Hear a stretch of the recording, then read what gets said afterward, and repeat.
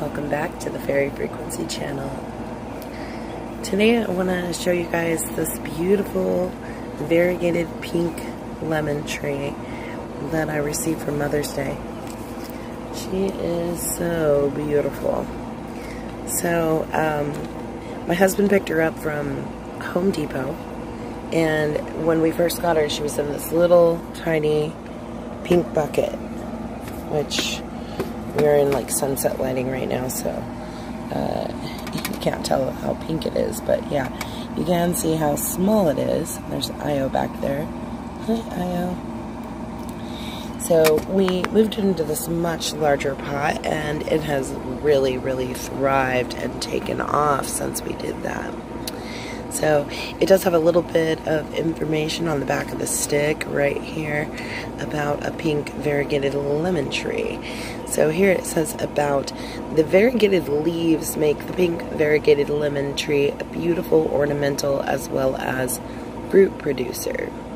Lemons squeezed into water promote hydration, and they are a good source of vitamin C. They support weight loss, improve skin quality, among other health benefits. Lemons are useful as flavorings in cooking and popular sliced for beverage and garnishing. Lemon growth habits.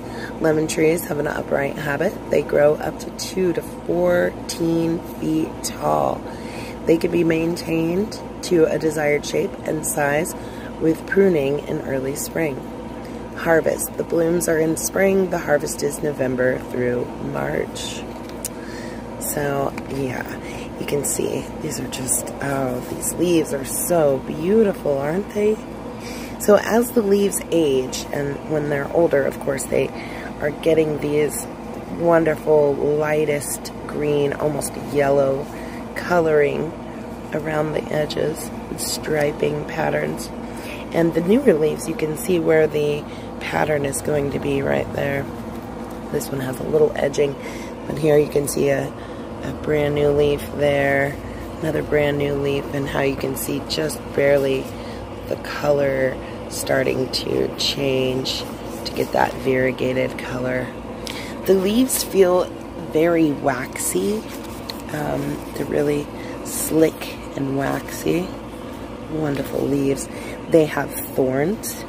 This is my first experience with a lemon tree, and so I just learned that they have thorns. So apparently so do other citrus fruit trees such as oranges and limes all have thorns, and I believe guavas do too.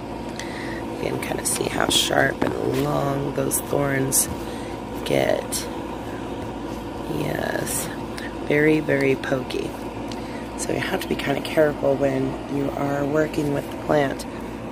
I will be doing some pruning when we get later into the season, as we get close to time to take her inside. She won't be able to survive Missouri winter outside.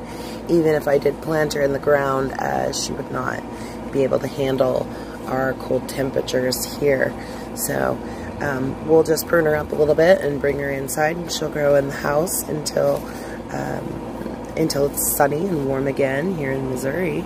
But for now, we have the whole summer to just continue to fill out and continue to get more and more beautiful. Isn't she pretty? I can't wait till we start to see some of that gorgeous fruit. I hope you guys are all doing well. Let me know what you think. Have you ever seen a lemon tree before? Did you know they had thorns? Have you ever seen a variegated lemon? Let me know your thoughts in the comment section. Always a pleasure to read your wonderful words. Thanks so much, everyone. Have a beautiful evening, and we'll see you in the next video. Bye.